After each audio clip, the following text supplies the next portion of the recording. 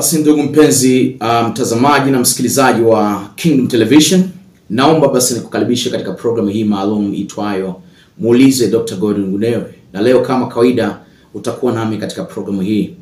Na leo tuna mezani hapa tuna swali kutoka kwa msikilizaji kutoka Kigoma anaitwa Jenny, na anasema au anauliza swali kama ifuatavyo: Dr. Gunewe, naomba kuelewa, kupata ufafanuzi hasa nini kiini au maana ya ubatizo. Hili ni fundisho linalonichanganya sana. Hili ni swali kutoka kwake mtazamaji wetu kutoka kule Kigoma anaitwa Jenny. Na ni ukweli usiopingika kwamba moja kati ya mafundisho ambayo yamewachanganya wengi sana katika dini ya Ukristo na madhehebu yake yote ni fundisho la ubatizo. Kwa sababu kwenye Biblia au katiba ya ufalme watu tunaona wanabatizwa, lakini bado haielezei hasa maana, kiini au msingi wa kile kitu, hata historia pia. Na hiyo sasa imeleta mkanganyiko mkubwa sana kwa kufanya watu waweze kuchanganyikiwa, kwa kila mmoja anafanya kwa namna yake. Na imeibuka pia mjadala mzito katika muda mrefu kwamba sasa kuna ubatizo wa maji mengi, kuna ubatizo wa maji machache. Lakini yote hii ni kwa sababu tu ya kutokufahamu au kutokujua ukweli hasa juu ya hiko kitu. Sasa leo niko hapa kwa msaada wa Roho Mtakatifu ili kuweza kukupa ukweli na kiini hasa cha ubatizo, na hutojuta kuweza kutazama kipindi hiki. Naomba nikukaribishe sana. Lakini kwanza naomba nianze na kufafanua kwanza neno hili ubatizo linatoka wapi na maana yake kwa upana. Sasa neno la ubatizo kwa lugha za asili katika katiba ya ufalme maarufu kama Biblia. Tukianza kwanza na lugha ya asili katika Agano Jipya, yani Kiyunani, Kigreek, neno lililotumika la ubatizo ni baptizo au baptizeni. Hili maana yake ni kuzamishwa. Unazama ndani ya kitu, unakuwa immersed. Kwa hiyo ndio hasa maana na msingi. Lakini ukija kwenye lugha pia ya asili katika Agano Jipya, wao Waebrania wana neno tevila. Tevila maana yake pia ni kuzamishwa katika kitu fulani. Ndio tunaita leo ubatizo, tevila. Unazamishwa katika kitu fulani. Lakini wao Waebrania wana kitu cha tofauti kidogo. Kuzamishwa kwa maana ya tevila kwenyewe kuna hitaji sana, kama ni maji basi yawe yale asili, yani yale maji yaliyojikusanya kwa asili, kama vile mito, bahari, maziwa na visima, yani water ponds, yani ponds za visima. Lakini kwepo tuna ile mikusanyiko ya maji ya asili. Kwa hiyo ndio wao wanajua tevila inafanyika, na hiyo mikusanyiko ya maji ya asili inaitwa mikva. Kwa hiyo unapata tevila katika eneo linaloitwa mikva, yani mikusanyiko ile ya maji ya asili, mito, bahari. Sio kile kisima cha kutengeneza, ile kwao haipo hivyo, kwa sababu lazima upate tevila kwenye mikva. Sasa nini hasa kiini cha ubatizo? Ubatizo sio dhana ya kidini wala sio dhana ya Ukristo, na ndio maana watu wengi wanachanganya vitu hapa. Ubatizo ni utambulisho maalum unaofanywa na wanafunzi fulani au watu fulani wanapoamua kuingia kwenye falsafa za mwalimu mpya. Kwa mfano, kunatokea mwalimu ana falsafa, ana miongozo ya maisha ambayo unaiamini itakusaidia kuanzia utotoni mpaka utu uzima unatoka, na unaamini huo ndio ukweli. Kwa kinachofanyika ili kujiunga na mwalimu huyo, maana ni kwamba lazima ubatizwe kwa jina lake, kuonyesha kwamba unajisubmit kwake, ili uweze kupata miongozo, taratibu pamoja na falsafa zote za maisha kwa huyo mwalimu au huyo mwalimu the master teacher. Kwa hiyo submit yourself to a certain master teacher ili uweze kupata miongozo ya maisha yako yote. Kwa hiyo ili sasa uweze kuwa wa mwalimu fulani, lazima kwanza uondokane na vile vyote ulivyojifunza huko nyuma. Unafutaje? Maana unazamishwa kwenye maji, Ukishazamishwa maana yake unakuwa umeondoa mitazamo, falsafa na kila kitu chote umekiondoa, maana yake unaibuka na utambulisho mpya kwa jina la yule mwalimu husika. Kwa hiyo submit yourself to a certain master teacher, unajikabidhi kwa bwana mwalimu fulani, ili umeamini kwamba falsafa zake zitakupa maisha. Kwa hiyo unazamishwa ili kuondoa zile falsafa za nyuma, na unapotoka pale umekuwa mpya na unakuwa wa mwalimu fulani. Ndio hasa kiini cha ubatizo. Kwa hiyo sio kitu cha kidini au cha madhehebu, ni kitu cha kitaaluma, kinafanywa na walimu mbalimbali kule Waebrania wanaita marabi mbalimbali. Kwa hiyo rabi anapoibuka kuwa na falsafa mpya ambazo watu wanazipenda na wanaona hizi zinaweza kukupa maisha, yani huyu sasa kuanzia leo atakuwa mwalimu wetu wa maisha, life coach. Kwa hiyo unachofanya ili kuondoa connection ya walimu wengine nyuma uliopitia, maana lazima ubatizwe kwa jina lake ili uwe wa mwalimu huyo, ndio hasa kiini cha ubatizo.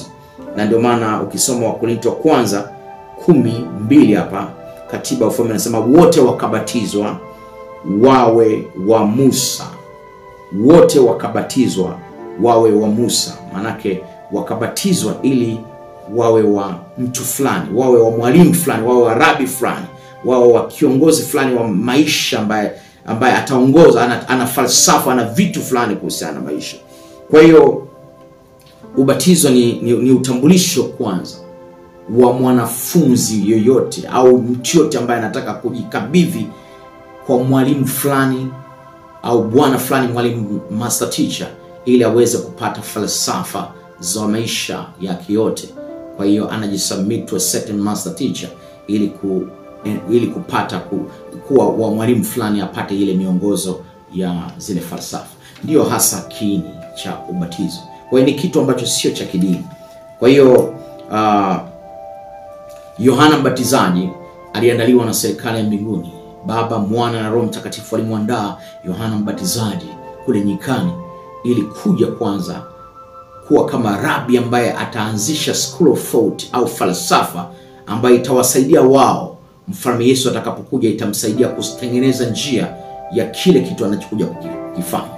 Kwa hiyo ndio maana unaona Yohana Mbatizaji na serikali ya mbinguni walikuwa na falsafa moja. Kwa hiyo Yohana Mbatizaji akaandaliwa kama rabi wa kuja akiwa na falsafa mpya, school of thought. Na hiyo falsafa falsafa yake ilikuwa ni kwa Kiswahili wamekosea neno kutubu. Tubu sio neno sahihi. Kwa Kiingereza wana neno repent, lakini wenzetu Waebrania wana neno zuri linaitwa shuv, lakini wa Greek wana neno zuri pia linaitwa metanoia. Metanoia manake ni kuchange mind, kubadilisha mtazamo, kurethink, kubadilisha, kufuta ulichonacho na kutaka kuingiza kitu kipya. Una change mind. Ulikuwa unaamini vitu hivi, sasa unatakiwa kuamini vitu hivi. Kwa hiyo Yohana Mbatizaji ambaye ni rabi alikuja na falsafa mpya ambaye inaitwa metanoia. Unabadili mtazamo wa kidini. Yani kuna watu wale wengi walikuwa anadili nao ni watu walikuwa kwenye dini za Kisadukayo na Mafarisayo. Kwa anaambia badilisheni mtazamo. Kiswahili amesema tubu sio neno zuri, lakini Kigreek ni neno zuri. Badilisheni mtazamo, metanoia, change your mind. Mlikuwa mnaamini dini zenu za Kisadukayo, Kifarisayo. Sasa hivi acheni, badilisheni mind, acheni hizo. Sasa geukieni ufalme. Kwa hiyo falsafa yake ni kuwa kwamba unabadilisha mind yako, unaachana na dini yako, unaingia kwenye serikali, kwenye nchi. Kwa sababu kuna utofauti kati ya ufalme wa Yahweh Elohim na dini. Sababu dini ni vazi tu unavikwa, lakini halikupi maisha. Ukiwa na dini labda ya Ukristo, Uislamu, Ubudha, hilo ni jina tu, lakini ukienda kulima, ukienda kukopa, ukatafuta maisha, ukatafuta fedha, unatafuta wewe mwenyewe. Ile dini inakuwa jina tu, lakini Ukristo au Sabato au Pentekoste haukusaidii kutafuta fedha. Unakuwa wewe kama wewe. Lakini ufalme wa Yahweh Elohim ndio uliokuumba wewe. Ufalme wa Yahweh Elohim ndio unaokupa kupumua. Ufalme wa Yahweh Elohim ndio unaokupa kuongea, kutembea, kuhaso, kuhangaika, kutafuta maisha. Unakuwa na wewe, malaika wanalinda, serikali ya mbinguni inalinda. Dunia hii ni ya kwao. Kwa wale ndio wahusika wa maisha, sio dini. Dini yenyewe unavaa tu jina lakini haikusaidii, kwa sababu lenyewe ni jina tu, unavishwa alafu unadanganywa. Lakini ufalme ndio maisha yote, kwa sababu wao ndio wamekuumba. Dunia ni ya kwao. Kila hatua huwezi kupiga bila wao kukupa kibali cha kuwa hai. Kwa hiyo ndio maana nawaambia sasa, dini haziwasaidii. Achaneni na dini, badilisheni mtazamo wenu, change mind, metanoia. Acheni hivyo vitu, geukieni saizi serikali inayohusika na maisha yenu, kwa sababu miili yenu, nafsi zenu, maisha yenu, kila kitu mnachofanya kinategemea serikali ya mbinguni, sio dini. Dini unavaa tu jina lakini halina faida yote kwenye maisha. Kwa hiyo acheni dini, geukieni ufalme. Kwa hiyo ndio ilikuwa ni falsafa au school of thought ya Yohana Mbatizaji kama rabi, na hiyo falsafa aliandaliwa na serikali ya mbinguni kwa ajili ya kuja kumtengenezea mazingira mfalme Yesu, kwa sababu Bwana Yesu naye anakuja na falsafa hiyo hiyo ya ufalme ya kuja. Na ndio maana unaona message zao zilikuwa zinafanana. Yohana Mbatizaji akaanza kusema, badilisheni mtazamo kwa sababu ufalme wa mbinguni umekwisha fika. Na Bwana Yesu akarudia statement hiyo, badilisheni mtazamo. Sio tubu, badilisheni mtazamo kwa sababu ufalme wa mbinguni umekwisha fika. Kwa wote walikuwa na falsafa moja, school of thought mode.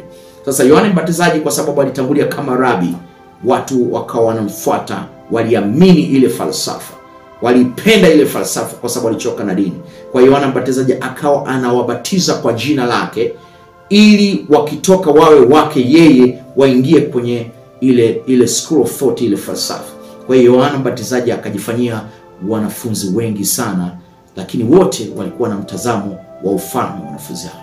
Na ndio maana mfalme Yesu alipokuja kwa Yohana Mbatizaji, kwa sababu hao wote walikuwa na falsafa moja, school of thought, na kimsingi huyu anakuja ni mwenye nguvu, ni Yahweh Elohim katika mwili, anakuja kwa Yohana Mbatizaji, kwa sababu kulikuwa kuna walimu wengi kipindi hiko. Yohana Mbatizaji alikuwa mwalimu, alivuma kwa wakati ule, lakini walikuwepo marabi wengi sana. Bwana Yesu ikabidi akamsogelea Yohana Mbatizaji, akamwambia, mimi nataka nibatizwe, niwe chini ya school of thought yako, kwa sababu hiko kitu ndio cha kwangu mimi. Tuna share the same school of thought. Hicho unachofundisha ndio cha kwangu, wote ni kitu kimoja. Kwa hiyo na mimi ili kuadhirisha, kwa sababu mfalme Yesu alikuwa ni mtu maarufu sana, alikuwa ni mwalimu maarufu, alikuwa watu wanajulikana. Ndio maana Yohana akamwambia, mimi hata sistahili kufungua kamba zake. Bwana mfalme Yesu aliposogea kwake kumwambia, Bwana naomba unibatize, akamwambia, mzee, haiwezekani, wewe ni mkubwa kuliko mimi, hata hivyo hii shule ni ya kwako wewe, mimi nimekuja tu kuishika kwa muda. Kwa hiyo haiwezekani, wewe ndio unibatize, niwe chini yako wewe, master teacher, nijisubmit to you, wewe kama master teacher, nikae chini ya mafundisho yako. Mfalme Yesu akamwambia Yohana, nakuelewa vizuri sana, ni kweli mimi ni mkuu, lakini kwa sasa acha iwe hivyo, kwa sababu nataka kuwafundisha watu jinsi ya kutembea katika haki, kwamba hii unayofanya wewe katika walimu wote Israeli, wewe ndio mkweli. Kwa hiyo nataka waone kabisa shule yako ndio kweli, mpaka na mimi najiingiza katika hiyo shule. Akamwambia, acha kwa sasa, kwa sababu ndio itupasavyo kutimiza haki yote. Basi mfalme Yesu akabatizwa pale. Wakati anaingizwa, anatolewa kwa sababu amekubali kubatizwa na Yohana, kwa sababu falsafa zao zilikuwa moja, kwa sababu they shared the same school of thought. Wote walikuwa wanafundisha habari ya ufalme na kubadilisha mtazamo, kuachana na mambo ya dini. Na ile shule kimsingi ni ya Bwana Yesu, lakini alikubali huyu aliyemwandaa aweze kuwa naye kujiingiza kwenye ile shule, ili baadaye akija kuipokea watu waweze kuweza kuielewa. Kwa hiyo mfalme Yesu unaona anafuata protokali, ingawa yeye ni mkubwa hapa, anafuata protokali. Na kweli Yohana Mbatizaji baada ya kufungwa, mfalme Yesu aliendeleza ile school of thought, ile falsafa, badilisheni mtazamo. Kwa kutumia neno tubu ni Kiswahili, lakini sio neno sahihi, kwa maana ufalme wa mbinguni umekuja fika, maana serikali imekwisha rejeshwa sasa duniani. Kwa hiyo alipozamishwa akatolewa, tunamuona moja kwa moja Roho Mtakatifu na anakubali kwamba hii shule ni ya ukweli, kuliko shule zote duniani ni za uongo, falsafa zote. Hii ni ya ukweli, ndio maana na Roho Mtakatifu naye anashuka kusupport. Hapo Baba naye akaitikia, huyu ni mwanangu mpendwa, ninayependezwa naye, msikilizeni yeye. Naye Baba wa mbinguni anakubali ile falsafa ya ufalme. Kwa wote watatu hapa wanajaribu kushabikia falsafa yao ya kingdom, ya ufalme. Watu wabadilishe mtazamo, waachane na dini, waingie kwenye kingdom. Unaweza kuona. Kwa hiyo unaona watu wanabatizwa ili wawe wa mtu fulani. Sasa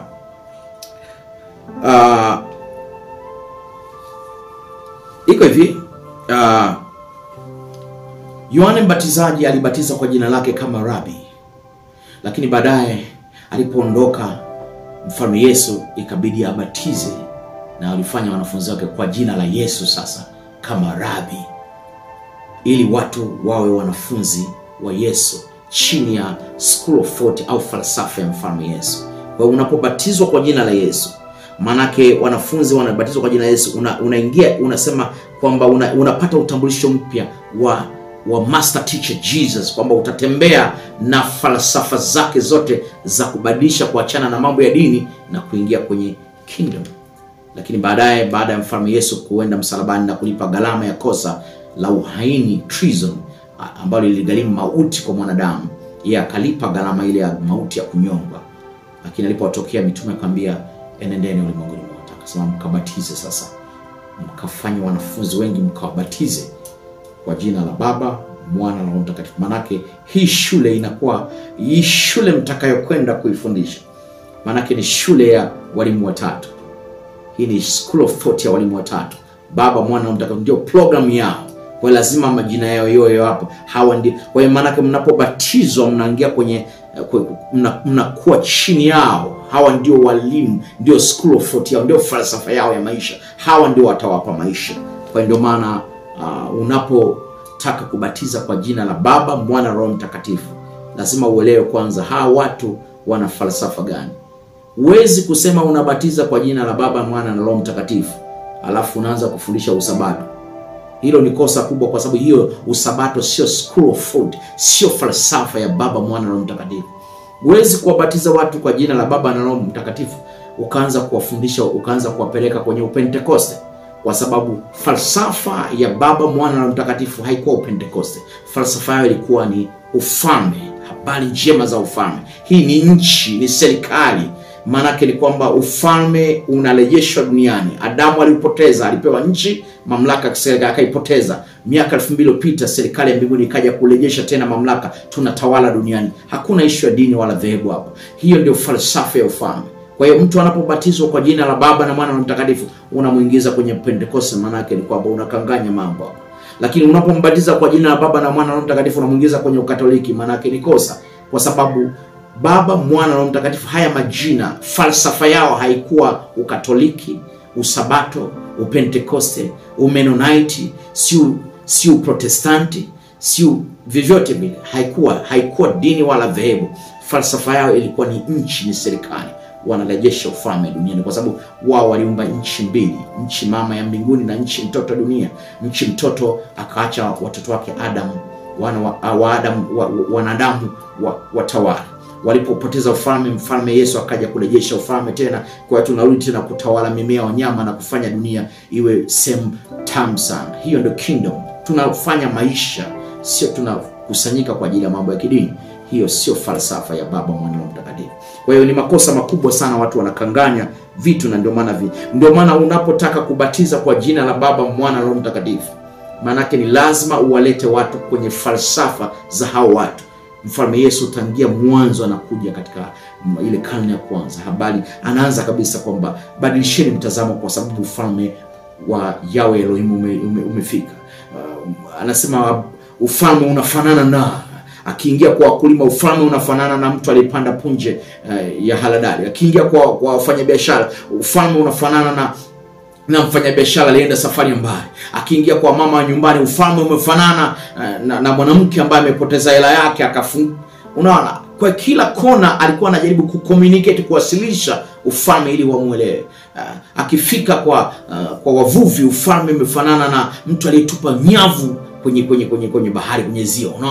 Unaona, kwa anajaribu kuwasilisha, ufafanua ufalme, yani kila eneo ufalme. Mathayo 6:63 anasema, kwanza tafuteni kwanza ufalme na haki yake, Hapa neno tafuteni sio neno zuri, wametumia neno Kigiriki zitate. Zitate maana yake get to know more about this kingdom. Make a continual research about this kingdom. Fanya utafiti endelevu wa kina kuhusiana na hii nchi ya kifalme. Haki yake maana yake ni mfumo wa kisheria na jinsi sheria za nchi zilivyo, kwa sababu vitu vyote unavyotafuta viko ndani ya nchi. Ndio maana. Na ndio maana mzee falsafa yake ilikuwa ni kingdom. Kwa unapobatiza kwa jina la Baba, Mwana na Roho Mtakatifu, usiwaingize kwenye madhehebu yenu. Ni kosa. Kama unataka kumuingiza kwenye Upentekoste, mbatize kwa jina la alianzisha Upentekoste, kina William Seymour pamoja na kina William Parham. Hao ndio waanzilishi wa hizo doctrine. Kama unataka kumbatiza kwa jina la kumuingiza kwenye usabato, mbatize kwa jina kina Helen G. White, kina John Bates. Kama unataka kuwabatiza watu ili waingie kwenye ulumi, kwenye ukatoliki ulumi, wabatize kwa jina la mwanzilishi ambao Warumi wenyewe. Kwa hakikisha kama unawabatiza watu ili waingize kwenye Uluteri, wabatize kwa jina la Martin Luther. Kwa usiwabatize kwa jina la Baba, Mwana na Roho Mtakatifu ukawaingiza kwenye madhehebu yako. Hilo ni kosa kubwa, kwa sababu falsafa ya mfalme Elohim, Baba, Mwana na Roho Mtakatifu ilikuwa ni ufalme, na mpango wao ulikuwa ni ufalme, sio dini wala dhehebu. Kwa hiyo naomba sana tusichanganye mambo. Naomba sana. Kwa hiyo ubatizo kiini chake ni mtu anajisubmit kwa master teacher, anajikabidhi kwa master teacher ambaye anaamini falsafa zake, miongozo yake, mafundisho yake yanaweza kuwa toshelevu katika kumfanya aishi maisha yake yote. Ndio sasa akishapata mwalimu huyo na kuamini, anatakiwa aachane na mafundisho ya nyuma. Kwa hiyo anazamishwa kwenye maji ili kuondoa takataka zote za mafundisho, ili apate mtazamo mpya wa kukaa na yule mwalimu, maana anakuwa wa yule mwalimu, ili kwa ajili ya kuweza kuendeleza maisha. Maana ameingia kwenye school of thought mpya, ameingia kwenye falsafa mpya. Kwa hiyo ndio hasa maana ya ubatizo. Ubatizo manake unajikabidhi kwa master teacher, kwa bwana fulani, mwalimu, ili utembee na falsafa zake. Kwa hiyo lazima uwe makini.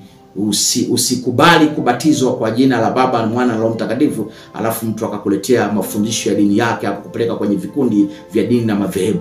Achana naye. Ukibatizwa kwa jina la Baba, Mwana na Roho Mtakatifu, tafuta mabalozi wa ufalme wa kufundisha elimu ya ufalme ili uweze kupata maisha, kwa sababu elimu pekee ambayo inaweza kukupa maisha ni elimu ya ufalme na sio mafundisho ya kidini.